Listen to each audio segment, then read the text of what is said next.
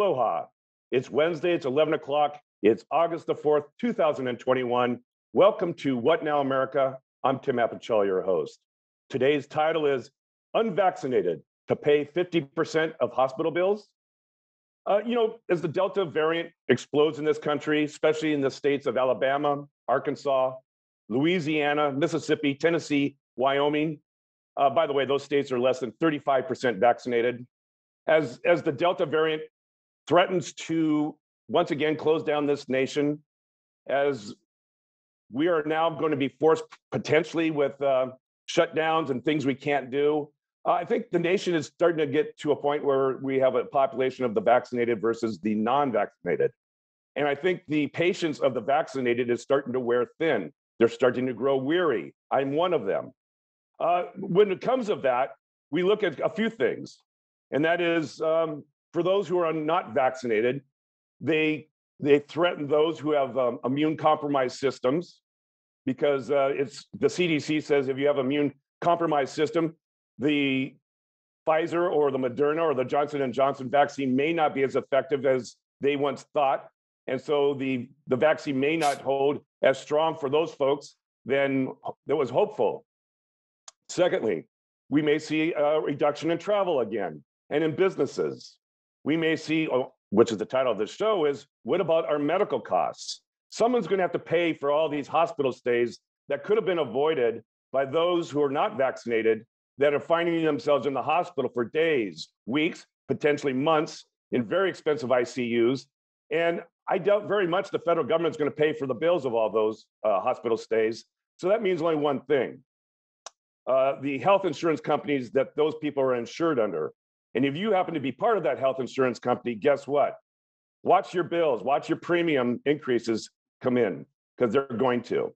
So before we tackle this subject, I'd like to introduce our guests. Today we have Jay Fidell and Cynthia Lee Sinclair. Good morning, you guys. Good morning, Tim. Good morning, Cynthia. Good morning, Jay. Good morning, Cynthia. Good morning, Jay. Hey, you guys, before I run into this topic, I want to throw some numbers at you, Jay. The Kaiser Foundation did a poll, and it's not a big poll. It's about a little over 1,500 response. For those who are vaccinated, they're saying that they hold the 79% of unvaccinated responsible for our troubles. They hold 36% against Trump, because they think he started this whole thing in motion. And last but not least, they hold 33% of conservative media responsible for where we are today regarding COVID and the Delta variant. Now, conversely, the unvaccinated feel it's not their fault they're not vaccinated. They think 37% of the problems are coming from people coming into the country, specifically a lot of it at the southern Mexico-United States border. They believe that 20% of the problem is associated to liberal media. And then last but not least, 23% is Americans who are traveling to foreign countries and then coming back with infection. So bottom line is, though, the good news is we had at one point 20% of those who are unvaccinated that swore they would not get a vaccination. Fortunately, that number has dropped down to 14%. So there's some good news on the horizon here. But I want to get to your question. The main question is, what are the costs? What are the effects, the adverse effects of the Delta variant and the spread of the Delta variant on our society, and the costs associated with that? And thanks to the unvaccinated, is allowed to grow and expand. Your thoughts? Kudos to you for addressing that question, Tim, because it's one of those things under our feet that's going to bite us. And people haven't covered it yet. Press hasn't covered it, but it's eating away at the financial structure of the country, at the healthcare systems, and ultimately at the people. And the people who buy health insurance, their premiums cannot stay the same. You and I talked before the show, and we had a discussion about what it costs for a person to be in a hospital ICU situation per day. And it's many thousands. It's like $10,000 per day to be intubated. So who's going to pay that? A lot of these people don't even have insurance, and the hospital treats them as a humanitarian matter. And if they do have insurance, and the insurance pays for it, it's eating away at the insurance reserves. In either case, it's not sustainable, either by the hospitals or by the insurance companies that cover it anyway. Something has got to be done. Just a footnote on the people who wind up dying and saying to the doctor, okay, okay, okay, I need to take the vaccine now. I mean, really, in French, the word is moron. I don't understand why, this country is so ignorant.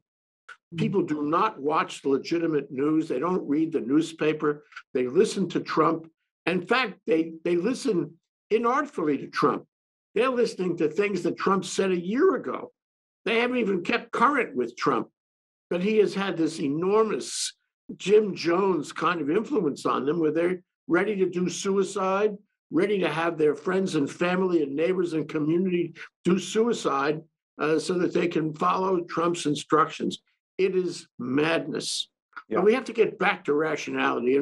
And rationality would be, wait a minute, if you don't want to take the vaccine and you don't want to pay healthcare insurance, we're not going to take care of you. I'm sorry.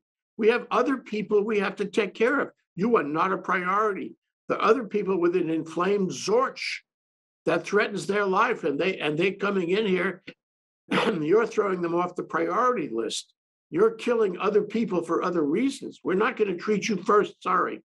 And if you want to come in here, let's see the money. What we have is it's out of sorts. It's irrational, and it's unsustainable. And the healthcare system in the country has to do something. And people may say that's draconian, but sorry, we have to survive. And it's survival of individuals, and it's survival of the country, and it's not survival of people who would kill themselves out of stupidity. Thank you, Jay. I'm going to make 2 points before I ask you my next question. And point number one is, remember last week, we talked about why the big lie is still being believed, why people are still listening to the original statements of Donald Trump. And again, it goes back to propaganda. And it's usually the first lie is the only lie that they want to believe. And information contrary to the big lie or any lie is not to be believed, is a suspect. And so that's why I think there's a lot of resistance of why people are not getting their vaccinations, because you're right, they listen to the original statements of Donald Trump and not the evidence and what's really happening around them. They're ignoring that. And the second point I like to make, it's not only in France that the term moron is used, but Bugs Bunny said it perfectly, maroon. There are a lot of maroons out there. And, they abound. And I hate to say it, but with this Delta variant, there's no grace period. There's no, there's no mulligans, if you will. Once you have it, you're in for a rough ride. And I personally know a Navy SEAL in excellent shape, a younger guy, Navy SEAL, the specimen of health and perfect body condition.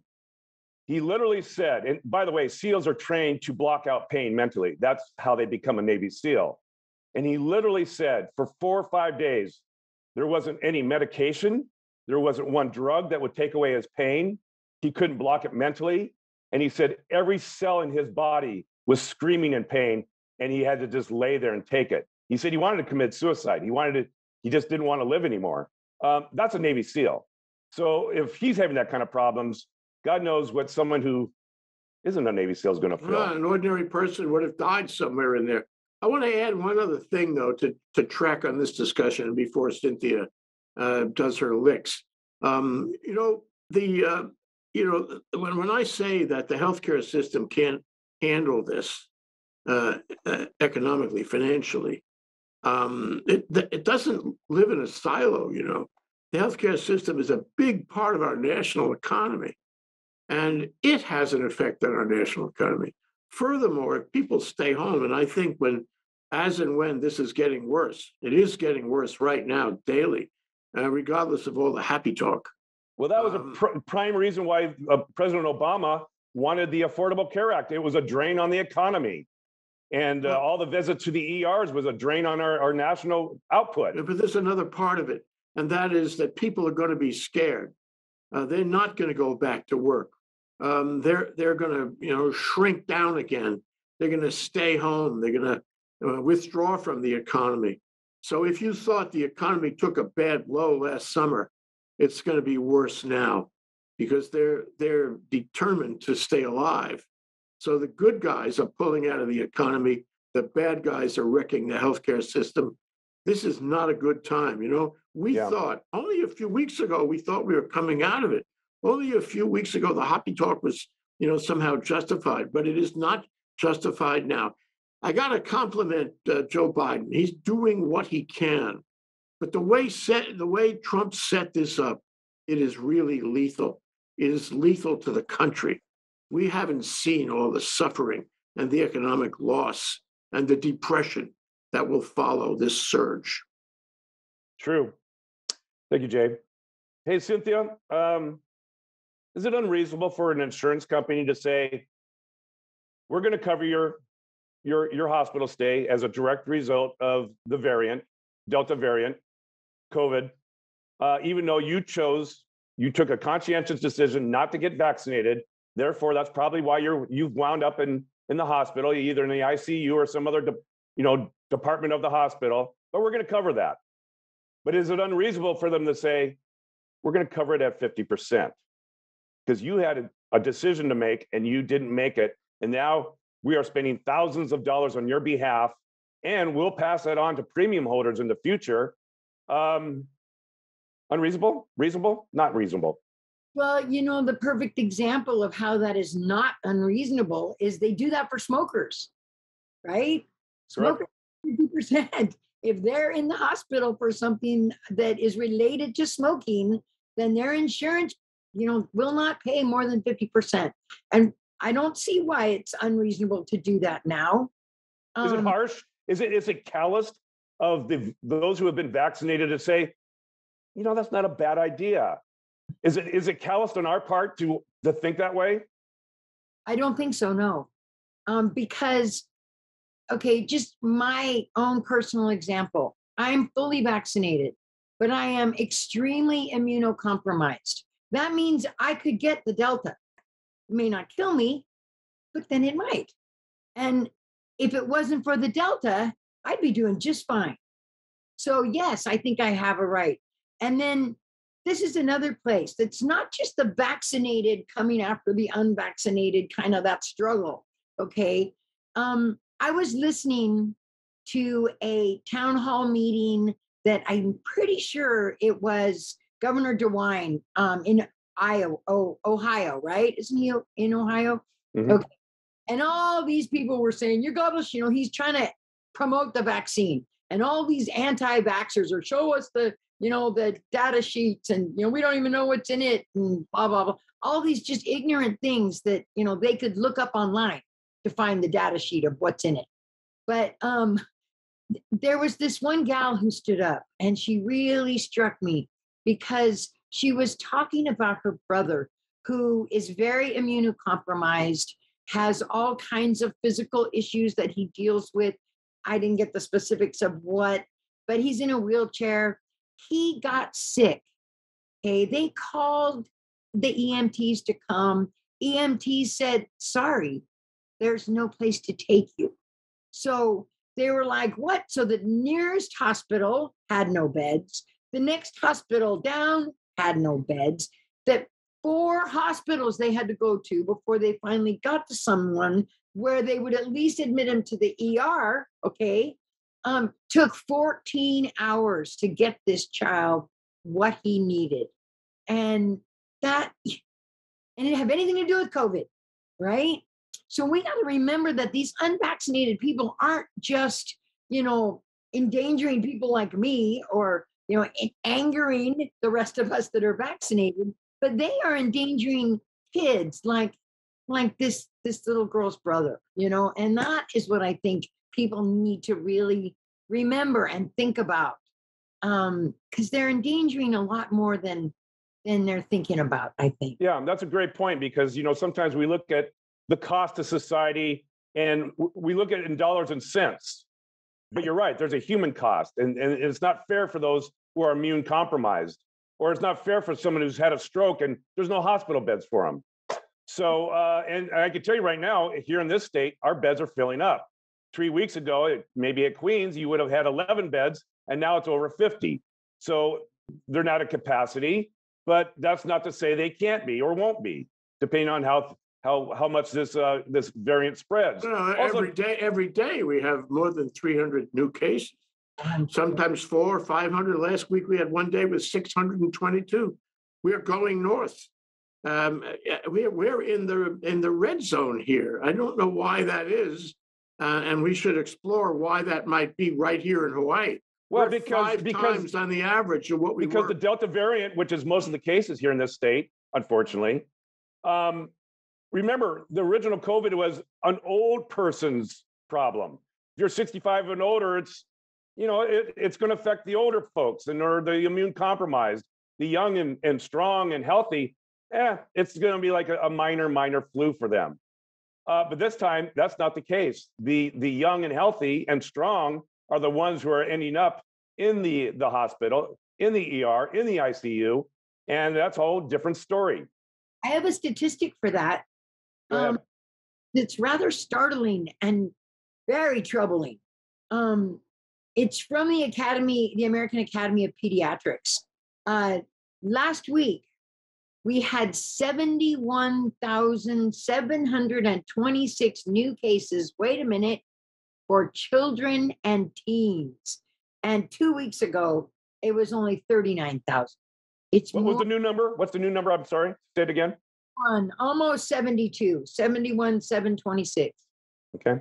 So it's doubled. Yeah. Okay. So, let's go back to your question for a minute, Tim. What do we do about this? I mean, we could wait till it doubles again and again.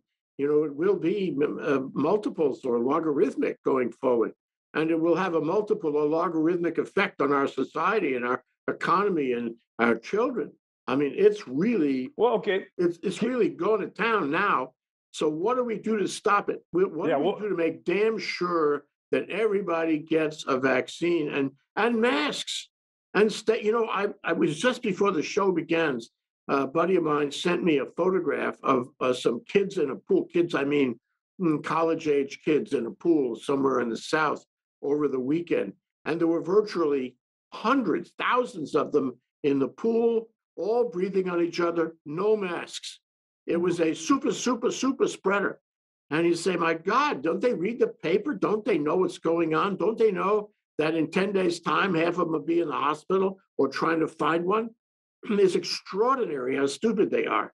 And we have raised a large generation, mostly in the South, of people who do not know what end is up. So bottom line is we really have to change behavior. Begging them, giving them money, holding raffles, that's not it. Okay, well, that goes to my question for both of you. Cynthia, I was going to direct it to you, but both of you, I'd like to tackle it.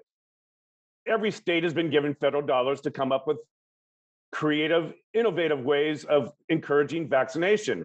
And you're right, it's been a form of bribery. If you want to call it dangling carrots, fine. I don't care what we call it.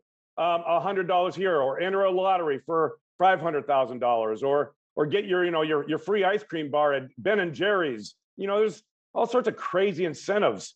But I've learned over the years that incentives don't always work. Sometimes it's a combination of disincentives. The hanging sword and the dangling carrot are maybe sometimes the most effective way of getting someone's attention and or persuasion. So, Cynthia, to you, what kind of disincentives should we start thinking about to encourage the unvaccinated to get the shot? Well, I mean, that's easy. Just say you can't come in this business if you're not vaccinated. You can't come to work if you're not vaccinated. Those sorts of things. They will just completely, close down their world and make it so that in order to have a life, they have to be vaccinated.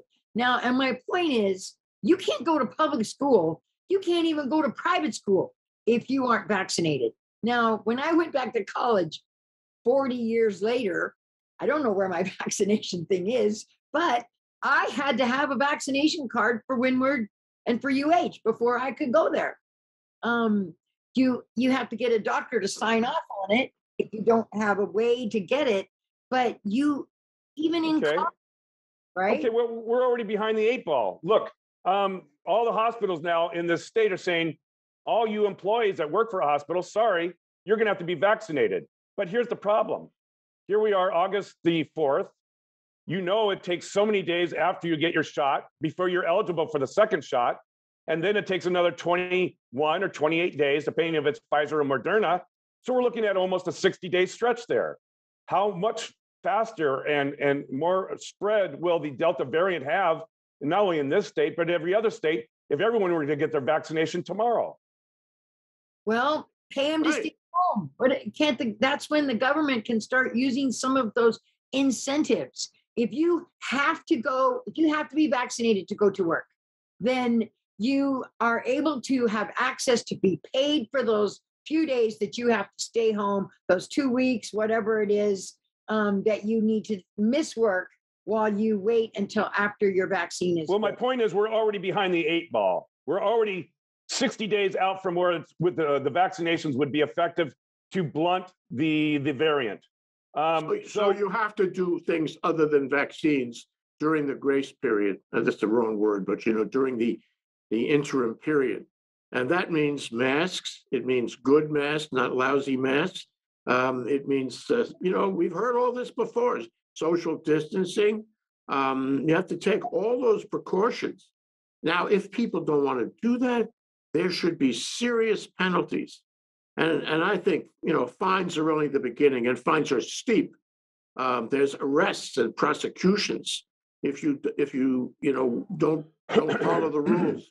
So yes, we have to require vaccines. Yes, we have to require passports. Yes, we have to punish people who don't follow those rules. It's not them they're being, stupid about. It's hurting us, every one of us, even the people who have had vaccines, who've gone to the trouble. We are at risk. Okay, I would take strong steps, but in the interim, we have to take equally strong steps. Just like Cynthia says, we have to mask them.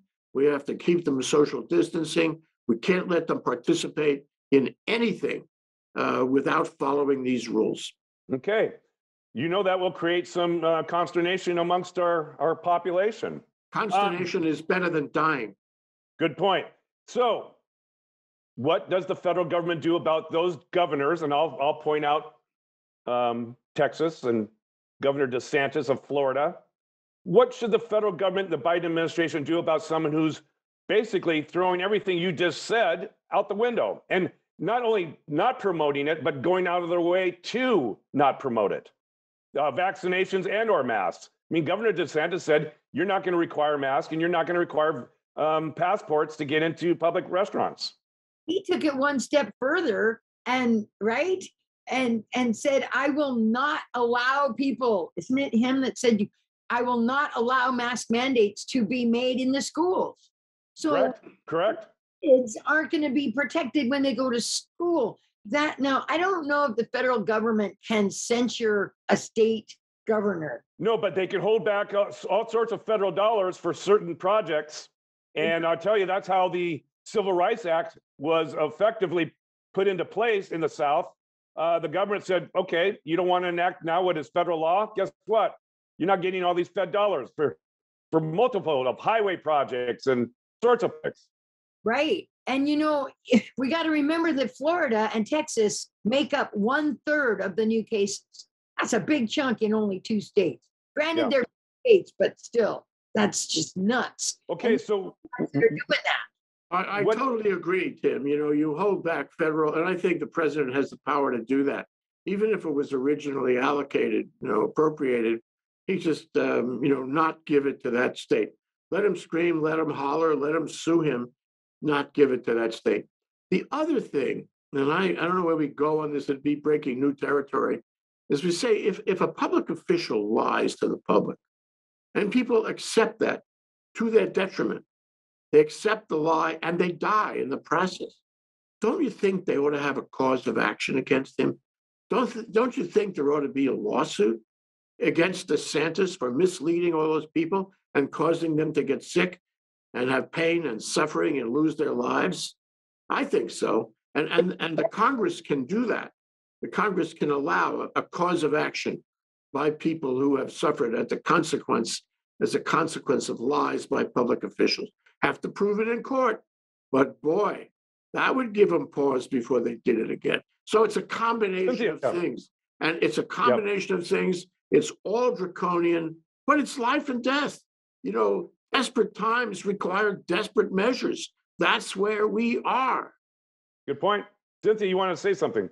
Yeah, you know, there's already a precedent for that with the tobacco companies. Remember, they were doing all these commercials that made smoking look so glamorous, and then all these people were dying, and they took the tobacco companies to court and won.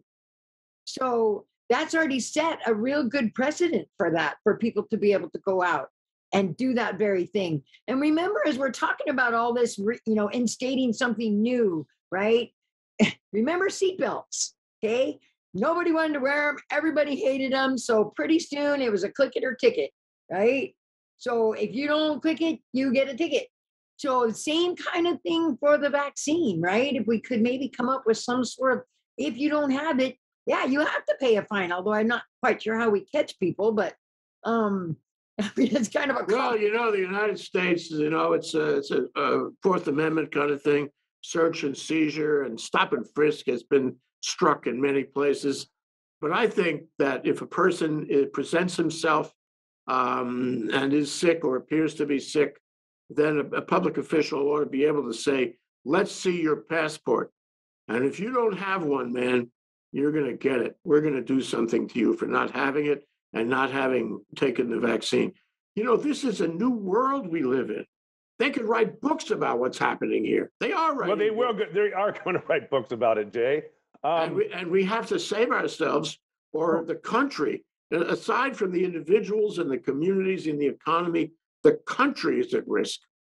Well, you know, President Macron of France, he did that. What you said, desperate measures require desperate actions, or excuse me, desperate times require desperate actions. And so Macron took that, and he said, "All right, I'm making a distinction in our society, and those with a passport have access to all the public places, all the privately owned businesses, and those who do not have a passport are not coming in."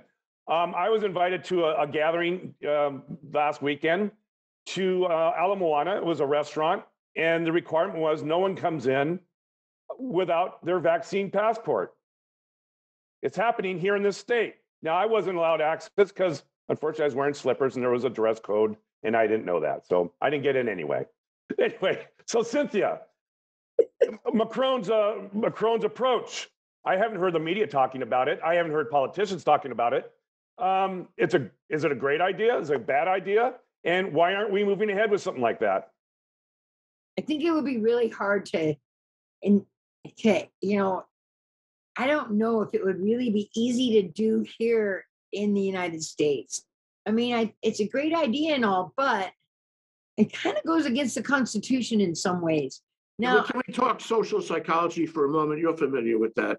So on day one, you know, we do Macron, okay? Oh, there's all kinds of, you know, resistance and pushback, and everybody is complaining and writing, you know, articles in the newspaper. On day two, not so much. On day three, it's okay. That's what, you know, that's what would happen. It's like my firm stopped smoking. Well, I mean, they stopped the act of smoking downtown here in Honolulu.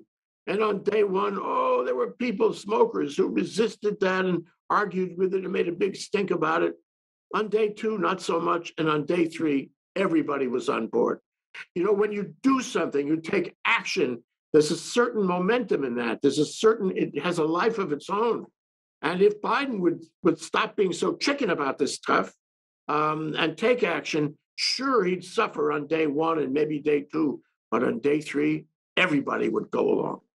Jay, would the polarization unrail his infrastructure, Voting Rights Act bills, all the things of his agenda? Would something like that split the entire Congress apart? And well, they're already split apart, but at least some things look like they're getting done. Not much. But would it derail the Biden agenda? You know what? I don't care. Okay, good answer. This is life and death. Okay, good answer. If those guys want to go down be on record for killing people. That's their choice. They've been completely ineffectual. Congress is a casualty already. It wouldn't surprise me if Congress turns out to be a continuing casualty on infrastructure also. But the bottom line is he's got to be strong about this. It can't tiptoe around about it. People are dying by the hundreds of thousands. We can be, and one other point I want to make is that you said that we haven't heard about what happened in Macron in France on Macron's edict, and maybe, I don't know the true answer. We have a show tomorrow morning with somebody who's going to report to us on this from Brussels on how things are doing in Europe. But I would guess the reason we haven't heard from it is that people are going along with it. Mm-hmm. If he was strong, people would go along with it, and there wouldn't be all that much pushback. It wouldn't infect, sorry to use that term, it wouldn't infect the infrastructure deal in Congress. That's what I think. He's got to take strong steps, because if he takes strong steps in this area, then he will have the benefit of that strength in other areas. As all good leaders know. True. Okay, we've run out of time. Cynthia, what are your closing thoughts, comments? Well, we brought up the infrastructure, so I'm going to not make my last comment be about COVID or the masks or the vaccines. I believe, in my opinion only, that the infrastructure, I don't trust the Republicans for nothing. Okay, I think this infrastructure package, all this stuff that's going on, they look like they're going to cooperate, going to be on board, and we're all paying attention to infrastructure, and nobody's doing anything about voting. And if we don't do something about our voting rights, so is this just another shiny object that the Republicans are trying to pull to keep everybody's, hope and alive over here for the infrastructure, when in reality, what's happening is voting rights are disappearing and nothing's being really done about it. I mean, we got lots of hubbub happening in Washington. Texas Democrats came up. There's lots of meetings and conferences and all this stuff, but Congress isn't really paying attention to it. And that's what I want to see, speeches on the floor every day. I want them to, hold sway till it's done. And instead they're looking at this and looking at that and looking at the other. And yeah. Well, my response to your comment, Cynthia, is Lucy yanked the football away from Charlie Brown just at the opportune moment more than once. Exactly. And that's what we're... There we go. Jay, your last comments, please. Honestly, I couldn't have put it better than Cynthia put it. That's exactly what the problem is. It's one shiny object after another. Congress is dysfunctional. I predict, by the way, that some of that infrastructure will pass. Why? Because in the 2,700-page bill, every senator gets something. His district is going to be lush with money. And that's why they're going to push that. But the real important issue, well, primarily it's life and death with COVID. They're really not doing too much on that. Sorry. Incentives and free food is not really the answer. It has to be stronger than that. Two is voting rights, because voting rights is the framework of our future. We cannot afford what's happening now, and this is going to crush America, not only for the next 10 years, maybe for the next 100 years. And when you wake up like Rip Van Winkle, it's going to be a different place, and you won't like it. And then, of course, we have immigration reform. We have gun control. We could talk about all this stuff. They haven't done nothing on that. It's dysfunctional. If anything passes, it's because somebody is getting paid off. And the infrastructure bill is one great big payoff. So it'll happen, but nothing else will. That's my prediction. Well, Congress used to work before, Ted Stevens of Alaska and the bridge to nowhere. That's how Congress, that was the grease that made congressmen work with other congressmen, is what am I getting from my home district? And I hate to say it, but that was the grease that made Congress work. And then when those, I forget what the term is, but when those went away, I call them ornaments on the Christmas tree. When they went earmarks. Earmarks, thank you. Yeah, when the earmarks went away, Congress started to freeze up. Now, I don't know if there's a one-to-one correlation to that, but seems to be part of the mix. So We've run out of time. I want to thank you, Jay Fidell, Cynthia Lee Sinclair. Thanks for joining us on What Now America. I'm Tim Apicella, your host, and please join us next week, Wednesday at 11 o'clock. Until then, aloha.